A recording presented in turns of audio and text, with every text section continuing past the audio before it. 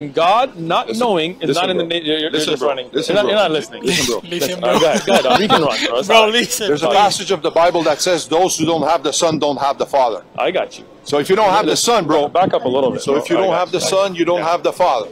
Right? If you don't have the... Why is he so aggressive, bro? Why you have to get so aggressive to prove a point? Okay, you're actually losing the conversation. You don't have the Father. You're not listening. You understand? You're not listening to my answer. So that's it. You're running from the Bible. Have a good day. I'm good with it. Running from the Bible. That's a good question. Why does Jesus not know the time that God's coming? If he's God. Okay. And I'll be honest, guys, not even I know the answer. Okay. I'm trying to get some knowledge out of this. You are running from the Bible. Yeah. Love the Bible. All right. Running from the Bible. Answer the verse then. How can Jesus not know the hour if he was fully God? God knows everything. Now you're running. Watch. Go ahead. Run. That's a good question. Jesus has to obey to the Father. Okay. So Jesus is not God then. He's obedient to the Father. The Father's above Jesus then. Jesus was obedient to that. Were they equal? Listen, I have to be obedient to Jesus. You're not answering.